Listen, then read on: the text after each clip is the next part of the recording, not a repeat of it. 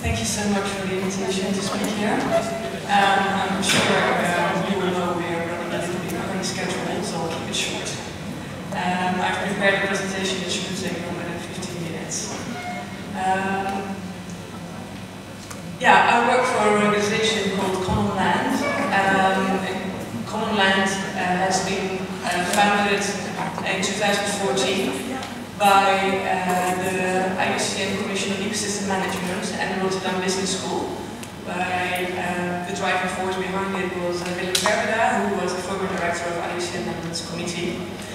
And this is what we believe, and I am also not a botanist. I was trained as a soil scientist, but I hope all the botanists can agree as well that soil is one of the most valuable assets on this earth. We believe that the restoration of ecosystems can be a solution to many of the world's big challenges that we are facing. And we can help to solve many of the problems. We realize that 25% of the world landmass is actually severely degraded. And we also know that it is possible to restore these ecosystems. And so we have created a vision to do this. And we believe that we should involve large corporates because they have been living off the land for many years. And now it's time to integrate the ecosystem approach within the business thinking. And this can actually provide an opportunity also for business. And it should be the basis of the restoration industry, as we call it. Now, I've been asked to explain a little bit about the model that we are using. So we are using a model that is what we call the 4 returns of landscape restoration. So the 4 returns are the return of inspiration at first. It's inspiring to restore a landscape and make a landscape productive. It gives hope and it gives purpose to the people that are living off the land. Obviously, we also try to achieve a natural return. So the natural return is a return of biodiversity, of plant and animal life, to create fertile soils and to retain water. And at the same time, this can also create jobs and income for people living off the land. We can stimulate entrepreneurship, develop ecotourism, and this will contribute to human well-being, because as previous speakers have already said, it's really about the people in that landscape. And last but not least, we think this is possible delivering also a financial return. So this is our 4 return language that we've developed. And now, from the previous speakers, I've already learned that a lot of the case studies presented here actually already capture these 4 returns. So it's 4 returns, and we take a landscape approach to the landscape. So we work developing 4 returns in 3 zones. We've defined a natural zone, a mixed zone, and an economic zone. Now, the challenge is to create economic activity that is actually beneficial for the mixed zone and the natural zone.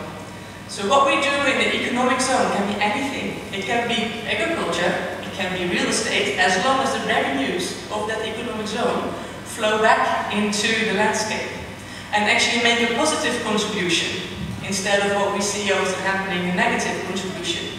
Now we realize that these things take time, and this is why we establish partnerships for 20 years. So 4 returns, 3 zones, 20 years. This is our mission.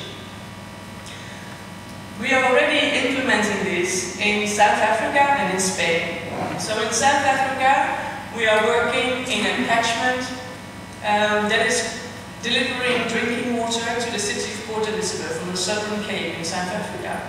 And we started our intervention in the Babiaans Kloof, which is one of the 3 catchment areas. And the total area is 500,000 hectares, and the Babiaans Kloof is approximately approximately 1,000 hectares. 100,000 hectares. Oops. This is a fence line you can see on the picture.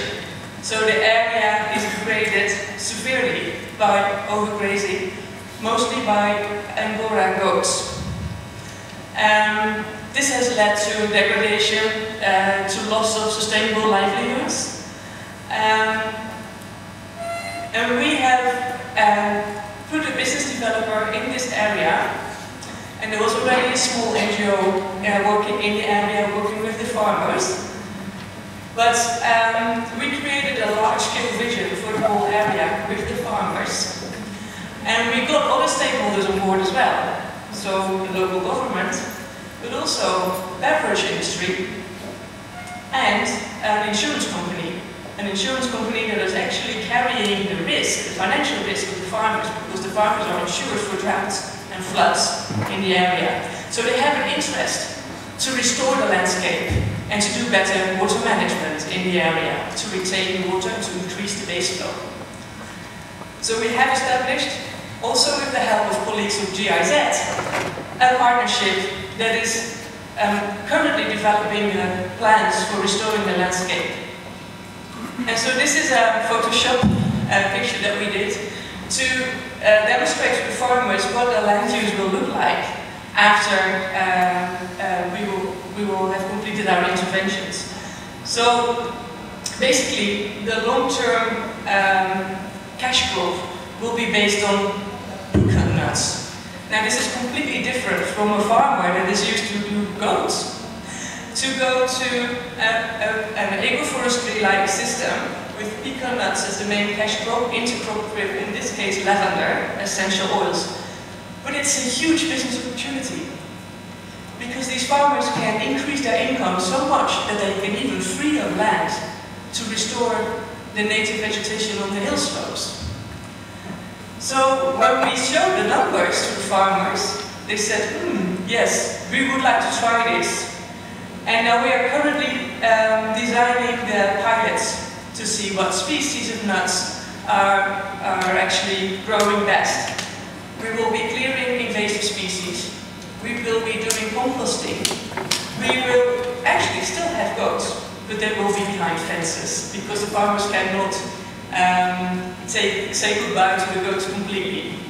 So it is a gradual change. And we will do a restoration of alluvial fans and restoration of wetlands that are in the area as well. And as well, develop ecotourism opportunities. So that was South Africa. This is our furthest advanced project. Now, just 3 slides from an example that we had in Spain. Last year we started scouting for opportunities that would deliver 4 returns, 3 zones in Spain, and we identified an area which we call the Altiplano. It's situated between Granada and Murcia, and it's a highland, about 1,000 meters elevation. It has 3 natural zones. The green areas are natural parks. It's an area of 500,000 hectares as well.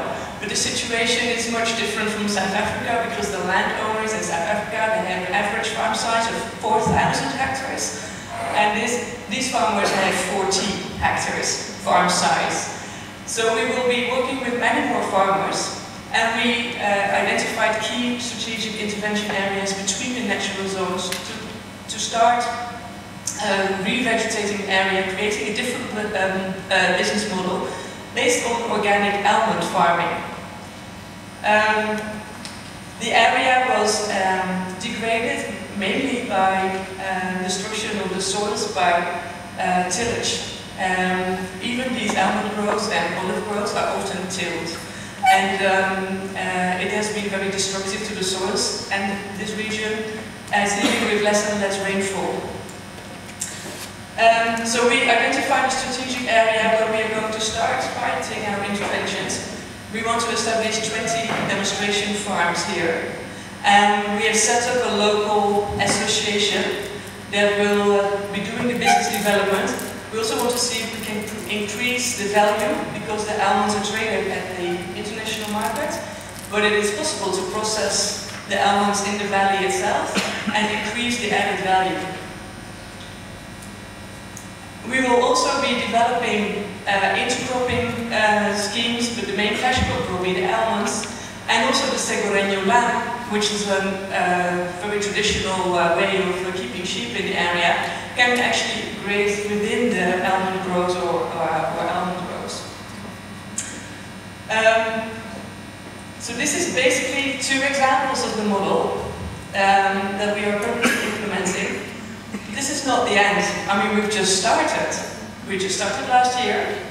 And this is how we are organized. So we have the Commonland Foundation that is setting up development companies. They can be companies or they can be associations that create partnerships to restoration projects, create large-scale restoration projects, but also the businesses. So the composting business, the honey business, all the businesses that we can think of, but we are separately or simultaneously actually setting up an investment fund that can then start investing in these ventures on the basis of the 4 returns model. So the investment fund will firstly target impact investors, but it is our dream to also target institutional investors, because that's where the big money goes. We are also not doing this alone. We can only do this together. So, from a business development perspective, we often start scouting for where are the opportunities for 4 returns, 3 zones, 20 years projects in the landscape.